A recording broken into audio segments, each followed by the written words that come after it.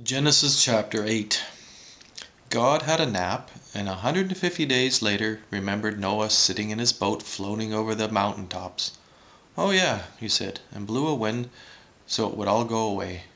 Where to, and where did it all come from, and how come the salt water of the oceans didn't mix with the fresh water and destroy all the land, no one knows, but on the 7th day of the 7th month the boat docked on the top of Mount Ararat.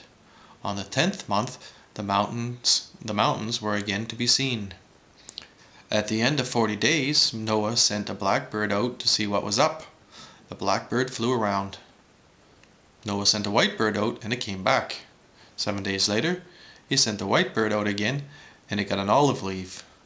Why the tree wasn't dead from 10 months of being under water isn't the question.